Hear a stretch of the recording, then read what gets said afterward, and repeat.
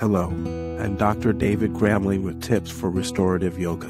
The most important thing for restorative yoga is to find a space that is completely free of distractions. Make sure that there are no loud sounds or people around. The ideal place is a room with no windows, because sunlight coming in through the windows can create glare on the mirror. If you do not have access to a room like this, make sure to place a towel over the mirror so that you can rest your eyes on it without being distracted by your reflection. When you are lying down, focus on the breath.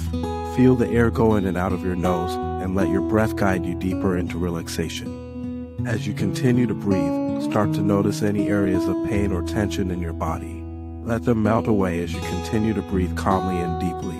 As you allow the discomfort to dissipate, feel free to move into any safe stretches that feel good for your body.